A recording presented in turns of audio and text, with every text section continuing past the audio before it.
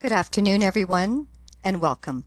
I'm Catherine Brookman, Associate Director, Knowledge Transfer and Exchange, and on behalf of Dr. Jack Callahan, Director of the Center of Research Expertise for the Prevention of Musculoskeletal Disorders, or CRE-MSD as we are more commonly known, we'd like to thank you for joining us today for this free webinar.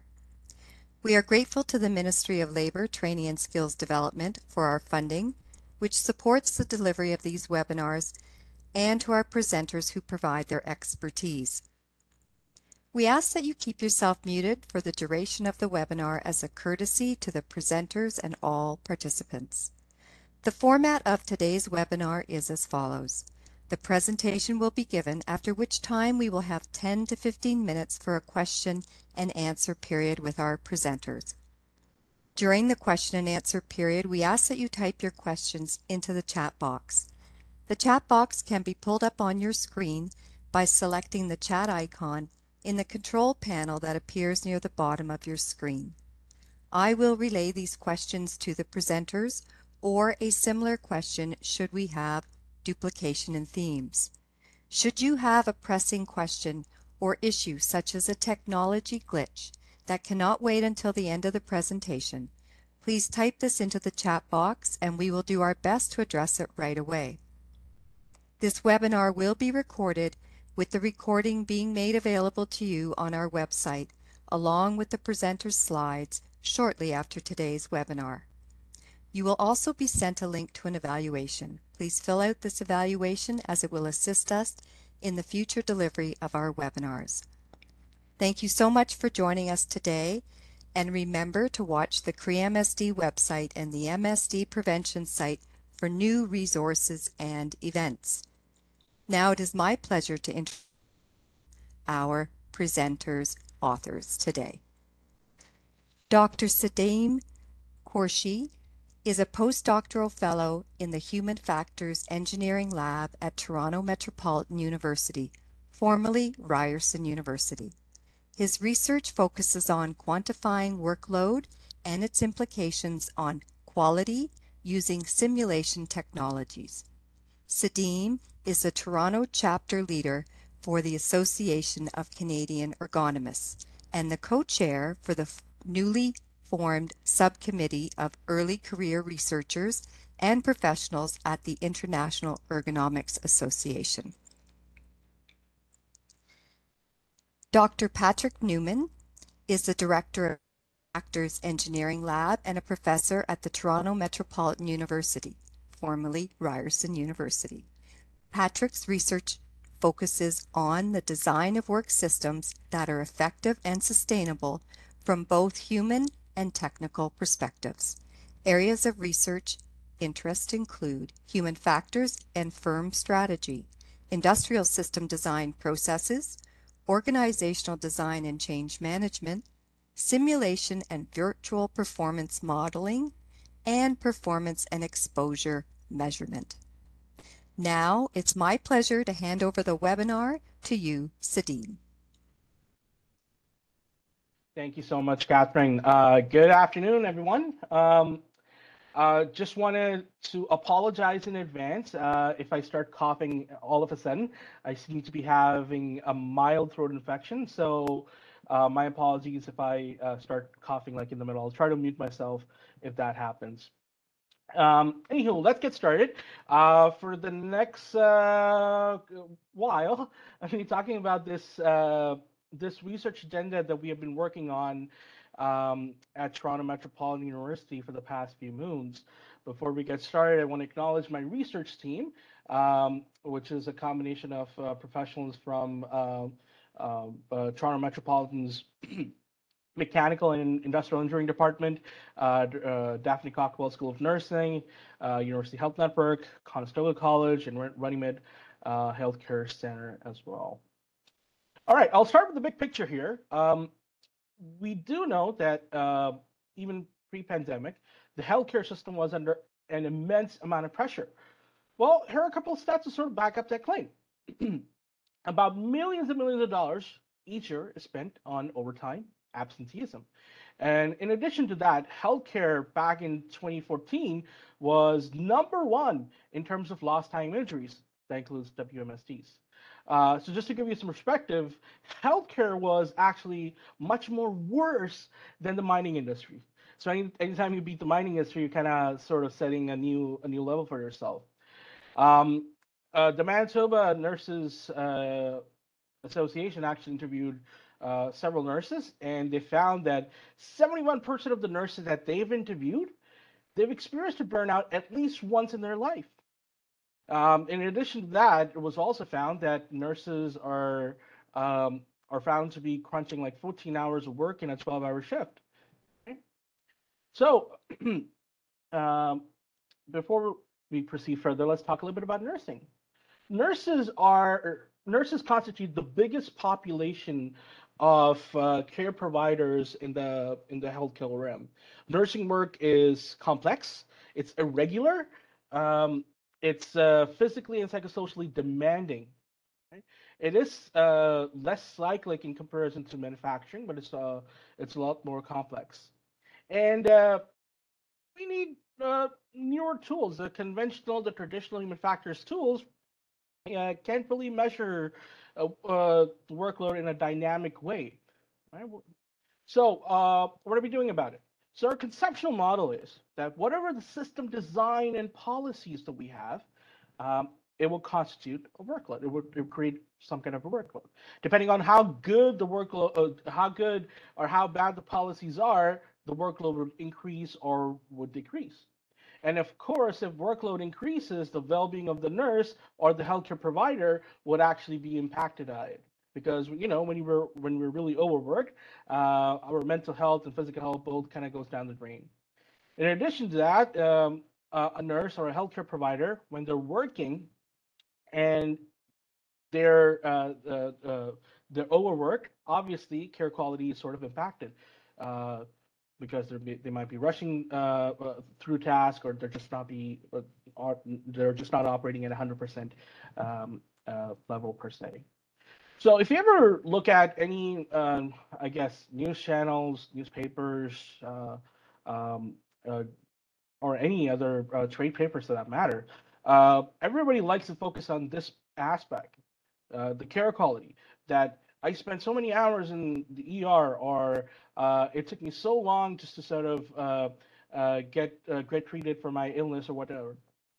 Everybody focus on the care quality aspect, and oftentimes people think that they can't. The reason for that is because of faulty individual, but which is not true. It's the overall impact of the system design that's actually creating bad quality that's being provided to the patients.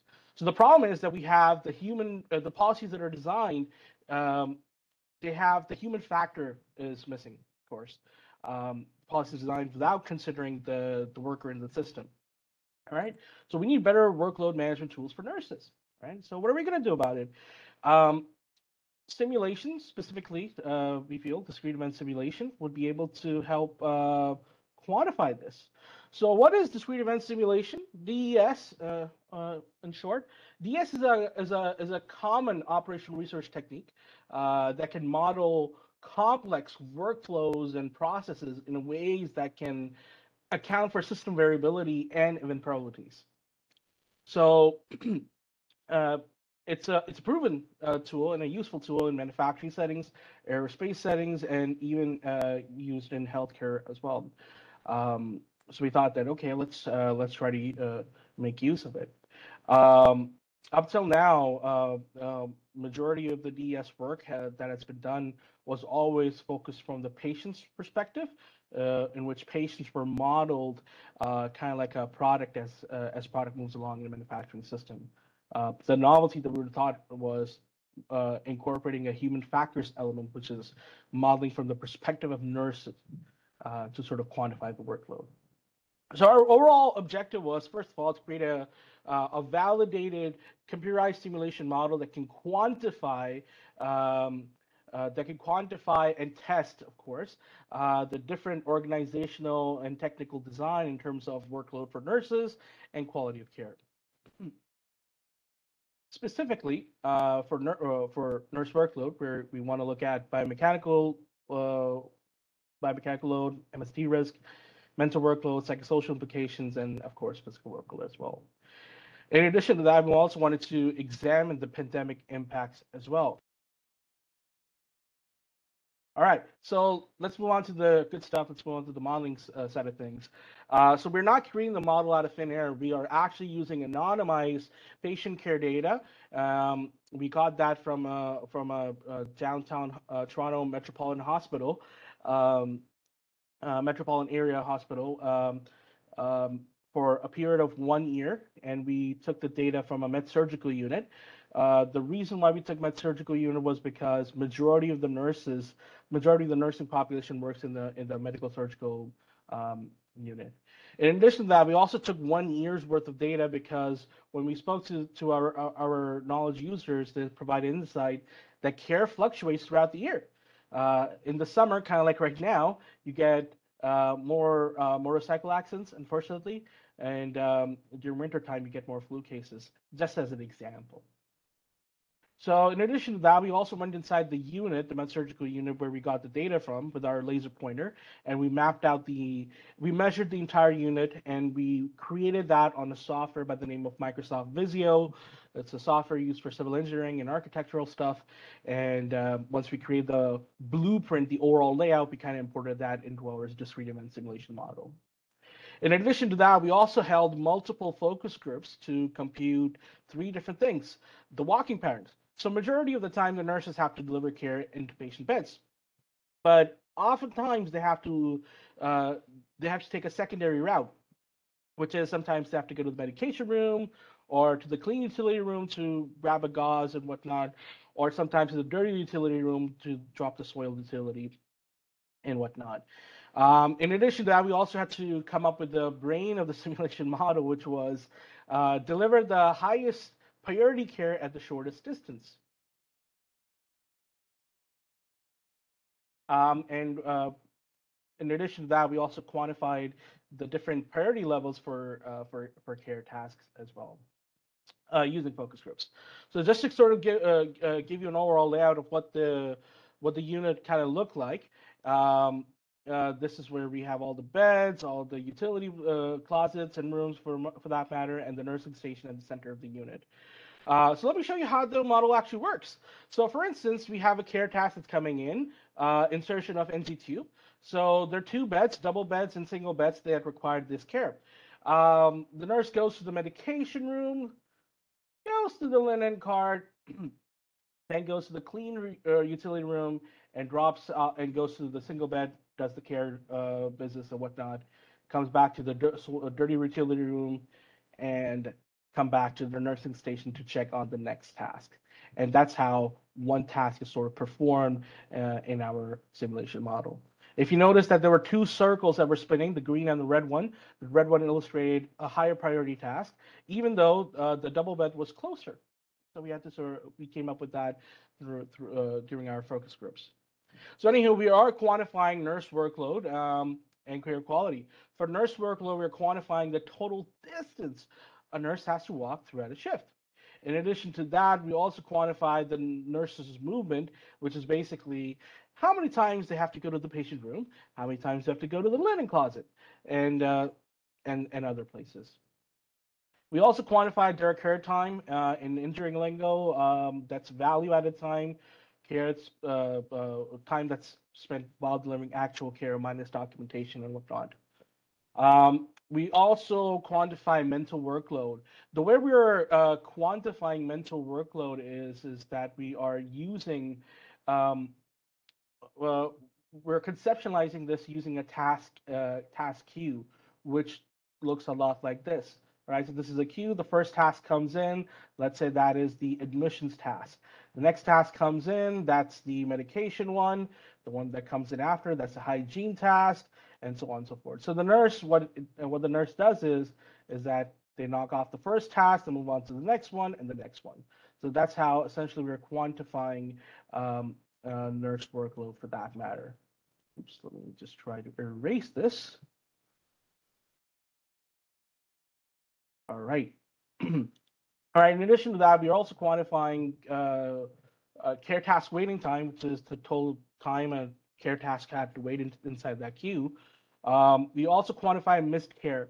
It's not exactly missed, but it's care that was not delivered before the end of the shift. And the nursing literature actually refers this to as missed care, so we're using this term. Sometimes well, there are two scenarios what happens. Number one, at the end of the 12-hour shift, the present nurse goes home, and the next nurse has to sort of pick up that slack. Or sometimes the present nurse has to stay back and work overtime to deliver those set missed care tasks per se. So that's missed care delivery time. And of course, we're also quantifying person division of missed care, like are all of them high priority tasks or some of them lower priority tasks like documentation. All right, so once we created the model, we went in and we wanted to validate our model. We recruited the same unit, and we recruited 10 nurses from that unit, asked them to wear a step counter for about a 12-hour, for the total 12-hour shift, and we quantified the total steps, the total distance that they walk, and then we programmed the same bed assignment in our simulation model, and we did a comparison just to check if you're getting the same answer or not. One of the aha moments that we sort of saw was that nurses were walking upwards of 11 kilometers per shift, and most of us imagine that no, nurses are probably walking like 2 kilometers because the unit is so small. But no, unfortunately, the nurses are walking so much. Just to sort of compare this value to the other industries, my brother works in the aviation manufacturing sector, and he walks close to 12 kilometers or sometimes more. And the facilities are really, really big. They're hangars. But here we have nurses who are walking in such a small area for so much, and it's going upwards of 12 kilometers. Anywho, our modeling outcome reported the almost the same distance as well. Remember the focus groups that we did? We developed two task priority logics, so we tested both of them. We calculated the interclass correlation and saw a 97% consistency, which validated our indicator. We also did a job shadowing study in which we stalked nurses around for about 3-4 hours, and we saw that, of course, that nurses are visiting patient rooms upwards of 80 times, and some of the other places. And yeah, we were seeing a consistency of 99%, so that further validated our study. So anywho, when our simulation model was validated, we thought that, okay, let's test it out in two scenarios. The first scenario was testing it out on a 12-hour shift without breaks, and the other one was with breaks. So this is what we actually saw. So what we saw was that these were the different care tasks that the nurses provided in a 12-hour shift. In addition to that, one of the things that we saw was that nurses are doing upwards of 14 and a half hours of work in a 12-hour shift because all of these red boxes constitute missed care delivery time. And of course, this is pre-pandemic. So this provides us insight that yes, nurses were overworked even before the pandemic. We also tested our simulation model on two technical design parameters. We changed nurse-patient ratios, which is basically over here, all the way from 2 patients up and upwards to 6 patients for that matter. We also tested the impact of patient acuity level, which is basically the sickness level for patients. We had a baseline case, and then we did a negative 10% increase and upwards of 30% increase. So if we see that for the most extreme condition, which is 1 nurse assigned to 6 patients, we're seeing that nurses are spending, our nurses are obviously overworked, and upwards of close to 80 care tasks are missed. But that's the most extreme condition. The most optimal condition in most places is 1 nurse assigned to 5 patients. Even then, we're seeing upwards of 50 care tasks that are missed towards the end of the shift. All right. So anywho, and once we sort of tested these two experiments, we thought that, okay, what else can we add in our simulation model? We didn't have biomechanical load. Biomechanical loading was missing. We had the care task sequences, but we didn't have the load amplitude. All right. So if we were able to incorporate the load amplitude, we'll be able to quantify peak and cumulative uh, biomechanical load. And we thought that maybe we can achieve this using DHM. So we did a video recording study using the method of Neumann et al. From back in 1998. We recruited a nurse for about 8 hours, and we used two cameras, one over here and one over here, to sort of gain an understanding of the different care task postures that a nurse would have while they're doing delivering care. So this is what it kind of looked like. We did the video recording study, got the care task postures, used a force gauge mechanism to quantify the hand forces, modeled this on a software by the name of 40 Wattback that I'm sure people have heard of, and we were able to quantify the physical workload for all the care tasks in the realm of nursing. Um, I know I kind of summed up like 5 months of work in like I don't know 30 seconds, but yeah, we were able to quantify physical workload for all the care tasks for that matter. So the way that we integrated biomechanics into DES was that the physical workload that we got from our uh, from our uh, from our DHM study. We were able to incorporate that, and uh, we were able to quantify the physical workload, which was peak and cumulative lumbar compression and moment. So this is what the time trace kind of what we got. That, by the way, we're looking at lumbar moment over here, and from 8 a.m. to let's say, I don't know, 10 a.m. These were the care tasks that were performed. The top at the action level, these were the top three care tasks that were really really um, heavy in terms of biomechanics. The first one was up in the chair, which meant lifting the patient from the bed and putting them on the chair. That was about 35, a little bit above 3,600 newtons. And then the ambulation care task, action, my apologies. And then we had the lift the patient head with one hand and wash the patient's forehead with the other hand. So if you compare these values from the NIOSH action limit, both of them are increasing over here and here. So this further proves why nurses do get injured all the time, because they're being exposed to care tasks that go beyond the action limit. We also had one care task that actually was really, really near the NIOSH maximum permissible limit. It didn't increase that, it didn't go beyond that, but was really, really near that. So that further provides insight that yes, nurses do have an increased proportion of getting injured. We also quantified peak shoulder moment, and these are the shoulder moments for all the different care tasks that we saw. And as you could see, some of these care task moments um, go beyond the reported pain levels for light automotive assembly workers reported by our colleague Seaman back in 2010. Right, and yeah, of course, so coming back over here as well, like yeah, some of that care task actions actually was consistent with the works that Holmes did back in 2010 as well. So anywho, life was okay up till this point. Things were going good. Then all of a sudden, COVID happened, and the world got flipped upside down, and uh, newer challenges emerged in healthcare. 71% of the nurses were at breaking point.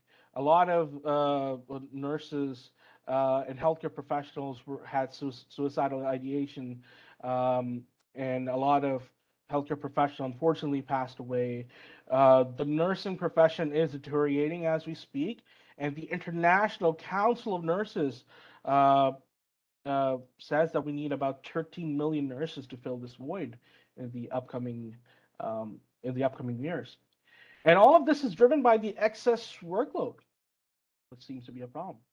So our modeling experiment, and we were thought, okay, what can we do about it? So we thought that this discrete event simulation methodology that we kind of came up with, um, uh, human factors enabled discrete event simulation approach.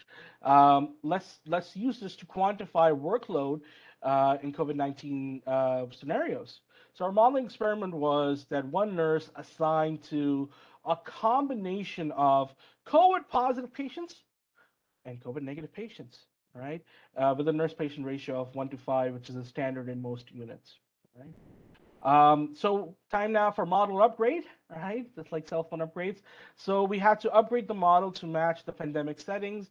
And these were the three things that we had to upgrade. And we did this via multiple focus groups, and we quantified the walking patterns, changes in walking patterns, care delivery logic, and of course the added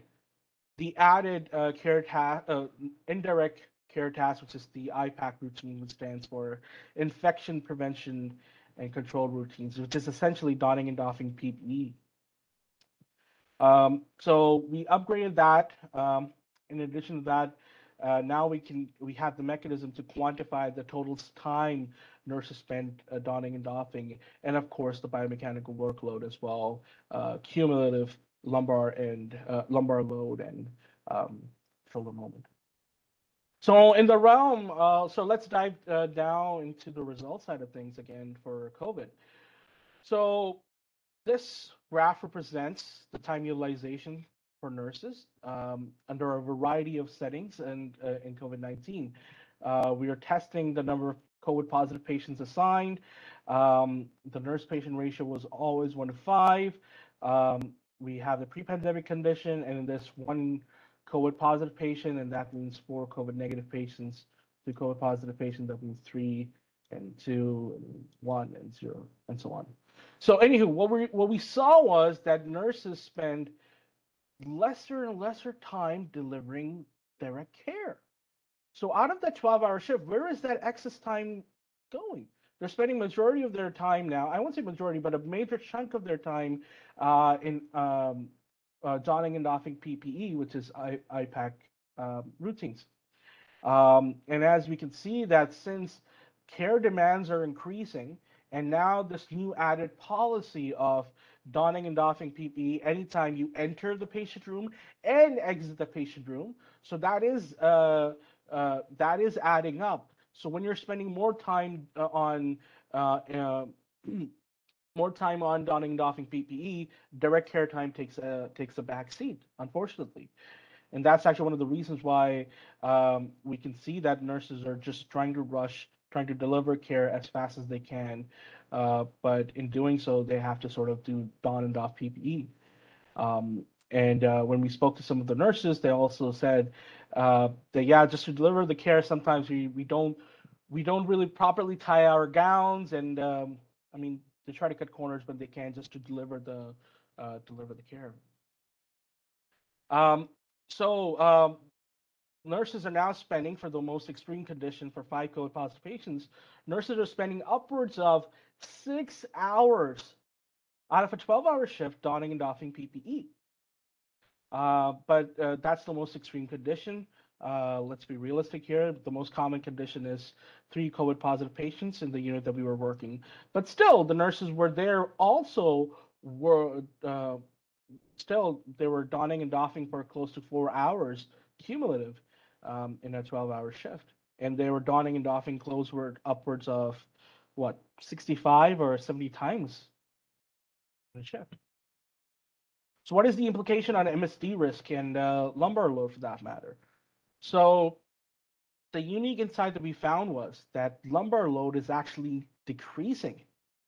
But why is that? Well, the reason is the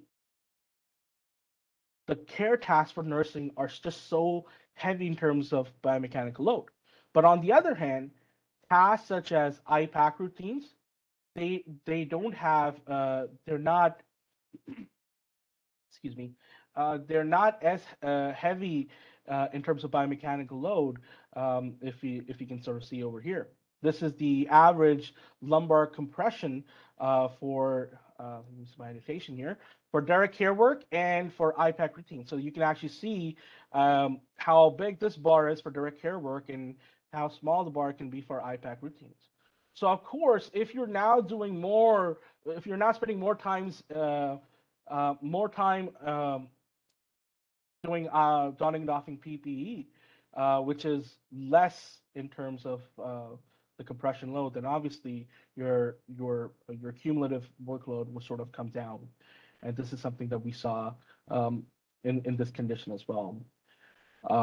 But having said that, if you do look at the pre-pandemic conditions and the one COVID positive patient condition as well, the cumulative biomechanical load was actually going a little bit above the automotive assembly workers that had low back pain, as reported by Neumann et al. Back in 1998.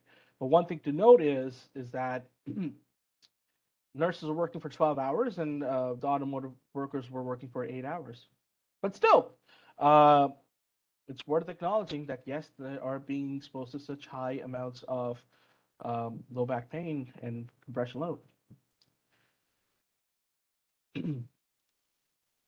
All right, we're seeing the same mechanism over here as well for cumulative shoulder moment, because the IPAC routines have a much less moment, and the other care tasks such as lifting patients or doing hygiene-related tasks have a higher moment. So of course, as we see that the nurses were assigned to more COVID positive patients, the biomechanical load and moment kind of came down. So there are several important factors that we are quantifying beyond the biomechanical results that we just presented here, and these can affect the MSD risk of nurses in pandemic scenarios. Firstly, the observed increases in mental workload, as you can see here, indicate a substantial increase in job demands, as nurses are forced to track and struggle to keep up with an ever increasing list of undelivered care tasks.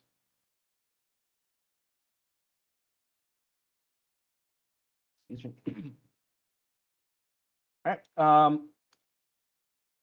So psychological demands are a key dimension of the demand control model, as we could see in this figure of the CARE-6 model. That especially when associated with low job control, which the nurses have, um, they're broadly linked to multiple health problems, as we could see over here, right? So the impact that the psychosocial aspects have on healthcare staff illnesses, in this case nurses, and burnout should not be underestimated. And workload quantification tools, such as the one that we developed here, can be applied to manage and control workloads by providing quantitative evidence and estimates of workload under a variety of conditions. Anyway, so I was trying to wrap this up so we can spend some more time talking um, talking about in our Q&A session. So our MSD risk implications are, first of all, the peak biomechanical load does not change. It stays about the same. It's the cumulative biomechanical load that actually decreases. Why? Because of the influx of the IPAC routines. The peak biomechanical load will always kind of stay the same. Our psychosocial load is increasing because nurses are now spending upwards of 6 hours donning and doffing PPE, which is contributing to increased workload because now they're not spending enough time on direct care. They're not able to do enough direct care tasks. They're every time they have to go inside a patient room, they have to don and doff PPE, and of course, as they're exiting, they got to doff PPE as well. Uh, So it is increasing mental workload. Um, uh, there are definitely limited measures to quantify workload proactively, There are several studies, but they're very limited in terms of using simulation technologies for that matter. So this simulation model that we created uh, has the capability to sort of help us understand the drivers of workload and care quality in healthcare systems by letting us test a variety of technical design and operational policies. So workload is determined by patient assignment, obviously, and because workload impacts care quality, this is the reason why care quality is also dipping, and this is one of the and because workload is increasing, the nursing population sort of have had enough. They just can't cope up with it. There are some studies that are coming in that have reported that nurses that just graduated and now they're starting their professional life, after working a few days, they're like, nope, we can't. This is too much. This is not what we signed up for. Um, so yes, we need to definitely do something about workload. And the beauty of these proactive simulation models is that we can test newer policies before they get implemented. At the end of the day, like simulation tools help avoid this magical thinking that when a new policy comes in and the nurses or whoever the healthcare professional is are just asked to like, hey, just cope up, right? But when we have the simulation tool, we can actually quantify that, okay, if you add this policy, it's going to take this much minutes and it's going to impact care quality. So we're not saying that we just solved the workload problem. What we're saying is this is a tool that can help address the workload problem, which seems to be a driver for nurse turnover in the healthcare industry. Anywho, coming back to the COVID-19 scenario as well, when the nurses are assigned to more COVID-positive patients, miscarriage is increasing, and of course, waiting time is also increasing because more tasks keep getting added up. Um, we did present our research to the healthcare leaders, and they do see the value in our work, and um, some of them were baffled, like, oh, these are the implications of adding newer care tasks. And when we showed these to nurses, they also kind of agreed that yeah, this is what we were seeing in actual.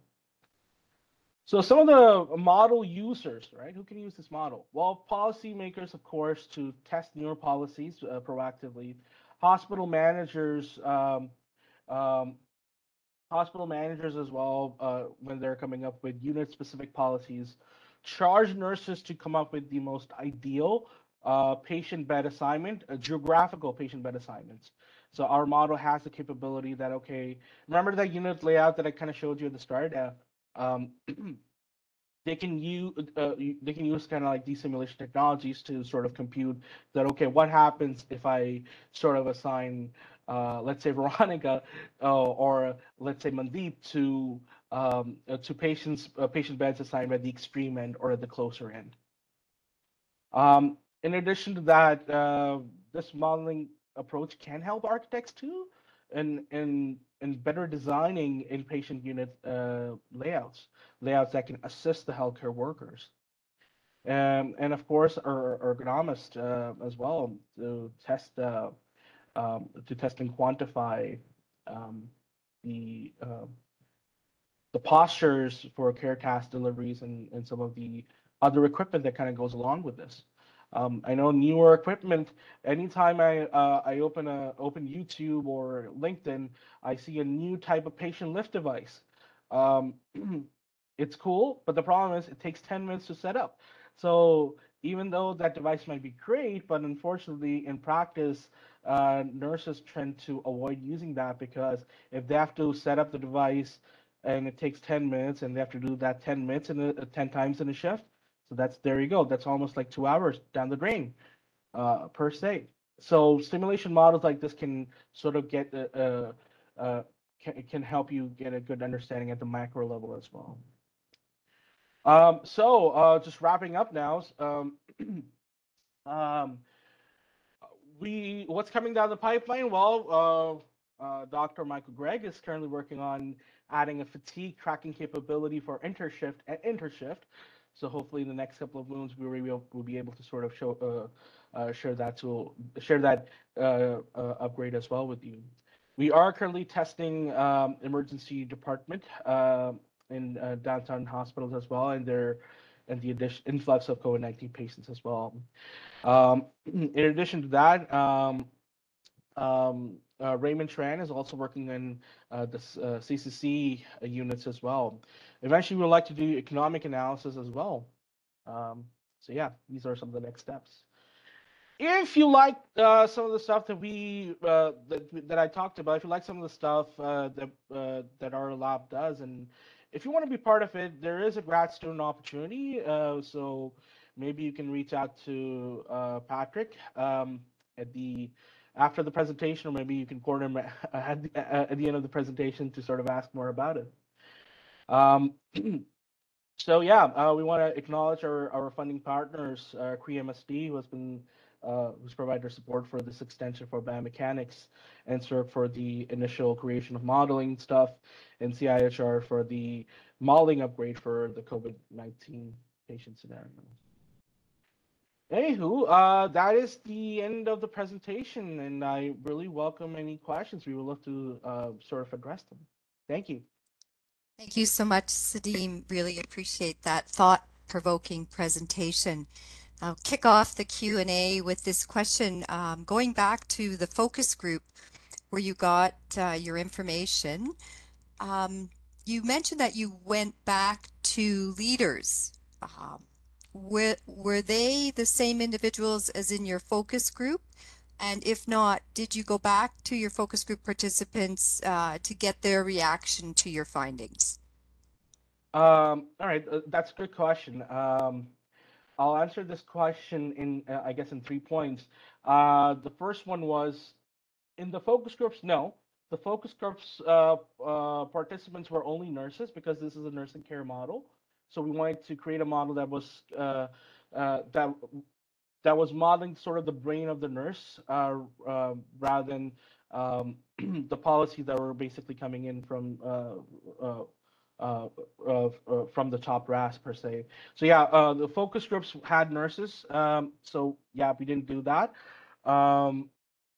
But yes, we did showcase our results to the nursing, the healthcare leaders, and when we didn't get a chance to showcase our COVID-19 results in a focus group manner, but we did share them with a couple of nurses, and their reaction was that yes, they weren't shocked at the amount of time that they're spending in dotting and doffing. Thank you so much. So another question related to data came up, and that was that staggering number of 30 million nurse shortage due. Is there any data in your literature review or research analysis to tell us where that came from? There was a report that was published by the International Council of Nurses, I think back in 2021 or end 2021, where they predicted through some mechanism that 13 million 13 million nurse shortage is now going to be there for the next while. So that number doesn't come from our simulation model; it comes from the report directly. Okay, and that is a good segue into the next question. So this model, is it something you created for this particular research, or was it a pre-existing model? No, we created the simulation model just for this research. Of course, the tool of discrete event simulation has existed for the past while, but the programming and the creation and the logic that we created was all for this research project. Okay. Can you tell us if this 4D WATBAK is publicly available? I guess I'm gonna bounce that question off to Bettina. 4D Wildback does come from University of Waterloo, so maybe they can address this question. Sorry yeah, unfortunately, 4D Wattback is no longer publicly available. Okay. I can add to that there's nothing special about the, different biomechanical models could be used to provide the inputs to the simulation. So it doesn't hinge on any one particular package. We use discrete event simulation as an environment, and there's a number of commercial packages for that. And similarly, we're trying to use readily available models, or the use of the model can be exchanged, for a different modeling scenario. So there's no magic in which model or which tool we're using here. Thanks, Patrick. You mentioned in your presentation workload related to lift. Did you track the time it took to wait for additional staff? So when two individuals were required, say for heavier patients, this individual has commented that they've been advised that they could wait up to 45 minutes. That's a very good question. When we were creating this model, we took the inputs from an anonymized patient care data software, which is from Grasp actually. Grasp, which most recently got bought by Infor Systems. But the way that software kind of works is that the nurse fills out the different care tasks that they did, and Grasp is a risk not a risk, is a validated, as they say, a validated tool that has standardized task durations with personal fatigue time delay. So we essentially use the time that was there in the Grasp systems. But having said that, the model is very much adaptable. So if you want to take this simulation model to, let's say, the neuro ward, where maybe the wait is, I don't know, for 3 hours, let's say. So yeah, we can adapt the model to that specification by just feeding in newer time durations and constructing a new focus group, a new programming logic through focus groups. Okay, thank you so much. Can you explain how, for example, an architect could use this research? Yeah, for sure. You know what? Let me just go back at the start. All right. Okay. Oops. Too fast. All right. Okay. Let me turn on the annotation. All right. Okay. So the way that an architect may be able to use this type of research is that they can anytime run the simulation model, we have to run it on a virtual unit layout. So the virtual unit layout that we used was from the med surgical unit, the unit that we partnered up with. So if they craft up a new unit layout, which is something like maybe they have beds over here all across, and maybe another nursing station over here, kind of like a dual unit, then yeah, we can do that. The model is very much adaptable. All we have to do is just basically map out this unit layout and upload it on our discrete event simulation model. That's it. Great. So an architect, in looking at designing long-term care homes, retirement facilities, or even our hospitals, could apply this research in the design of certain floors, facilities to maximize task care. Oh, absolutely, absolutely. And there's a lot of chatter these days going on that what is the ideal location for a nurse station? Should it be the center of the unit, or should there be two nurse stations in one in each corner? So yes, the simulation can be used to sort of test that. And the beauty is, again, what will be the implication in terms of nurse workload and, of course, quality of care? So if there's less walking, that means more time spent on direct care. And of course, if you're doing long walks, like one of the things that we saw in our simulation study was that there were a couple of beds that were over here. So if the nurse always had to walk from over here, and then go till here, it was frustrating at some point. So yes, absolutely. Okay. If patient care data is not available in the unit per se, can you suggest alternative measures for getting that data? Absolutely. There are several units here in Canada as well. Example ER, where patient care data is not available. So the best way to do that is that first of all, get a subject matter expert and ask them what are the different care tasks that are performed. You get that list, and then you do a time and motion study, and to sort of quantify that, okay, how many times task A is performed and how long does it take, and I think maybe do time motion studies for like about uh, 70 or maybe 80 hours. I think that's the standard in nursing, to sort of get a good widespread.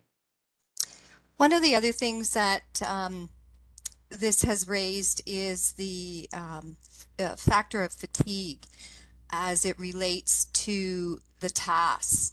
So was there any implications related to the impact of fatigue and MSDs related to specific tasks? So if somebody is constantly doing lifting with a client and they've had shorter shifts, potentially less fatigue, were you able to segment out anything related to fatigue and MSDs? So the next generation update that we're doing now with Dr. Michael Gregg is looking into fatigue. So in the present model, unfortunately, we haven't looked at fatigue, but we have looked at biomechanical workload and MSD risk. But yes, we are able to quantify and isolate the impacts of heavy lifting tasks. So if there was a scenario where an individual was doing only lifting care tasks for like 3 hours straight. So we will be able to quantify that, and quantify the implications in terms of MSD risk and of course quality of care. Thank you so much.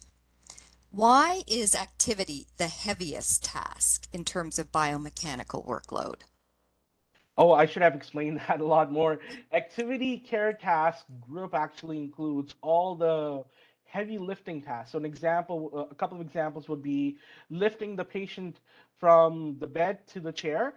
In fact, you know what? Let me just show you over here. Um, where'd it go? Oh yeah. So the up and chair was a care task that came in from the activity group. Or another example would be lifting um, or turning the patient per se. So basically heavy lifting tasks. So they just classified, the GRASS report classifies all of that as activity. Okay. Another consideration relates to years of experience. So some research has indicated that nurses with a higher degree of experience or even personal support workers are able to manage somewhat better potential for injury.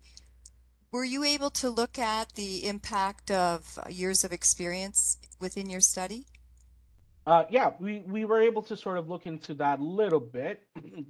In our initial model, we developed two care task priority logics.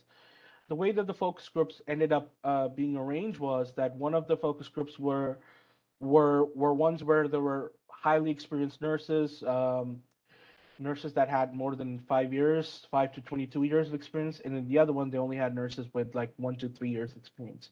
So yes, we were able to sort of test out the implications of physical workload, like let's say distance walk, as we can see over here, where consistently care task priority logic 2 was always had more distance walk, but on the other hand, care task priority logic 1 in most cases, like here, and here, had lesser distance. And the reason was that these came up from experienced nurses who kind of knew how to better manage their task sequence. Wonderful. That's good news. Are you aware if if this model or similar models have been used in other occupations, such as custodians or maintenance workers? And if not, what are your thoughts on using a model like this for these occupations? As far as I know, no. A human factors enabled type simulation has not been used for custodial staff and whatnot. But I think it will be a phenomenal extension to this model, this type of research, and having um, having an individual or a worker-focused simulation does provide us insight on workload and of course quality. And I think if we can extend that model, maybe even to sort of take into account error rates, fatigue, because custodial staff do have to do some heavy physical work. So yeah, I think that would be a great extension to this research, and it is possible. To sort of do that. Yeah. Thanks, Sadeem. Some of your results did not include nurse break time, if in fact they actually do get break time. What are the implications for that? So the reasons why we, for some of the results, uh, we did include break times, like for COVID-19 especially, was because, you know what, let me just go to the COVID-19 results. It was because when we spoke to the nurses during the COVID-19 wave 2, they were rarely taking breaks because they just didn't have any time. They were just they were working at it 100%. Like they were really preoccupied, and they rarely got a chance to see to sort of take a break. At least during the wave 2, that when we were doing this research.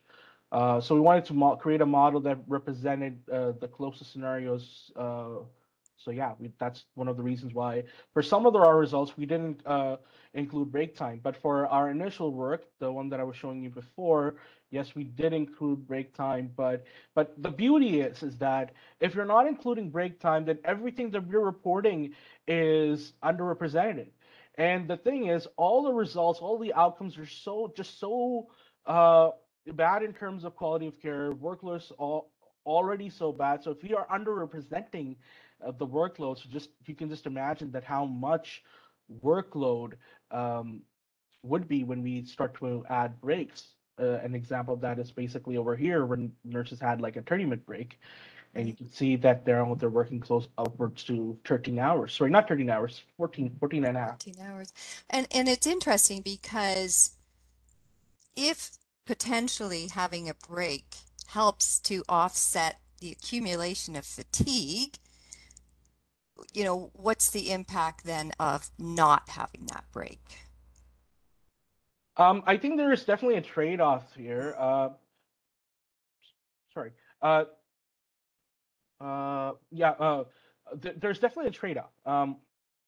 If you do get breaks, of course, fatigue, you would get a chance for fatigue recovery. Right. But on the other hand, the amount of care that gets missed would also increase. So there is a trade-off, and I'm not saying that we should just take away breaks.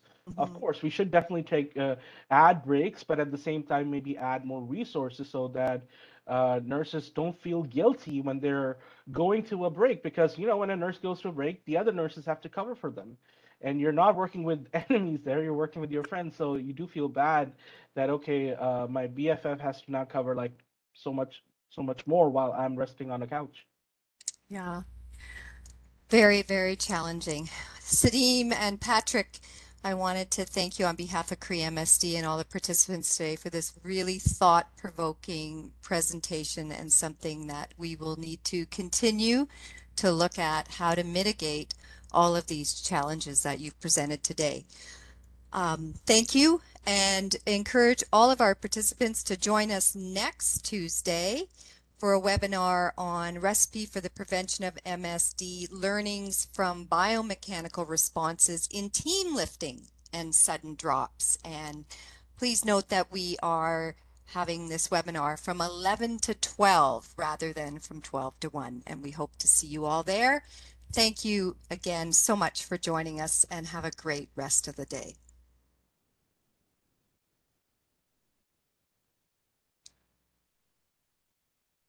Thank you, and thank you for having us. And please feel free to reach us out if you want to have an extended conversation about this research and this research agenda.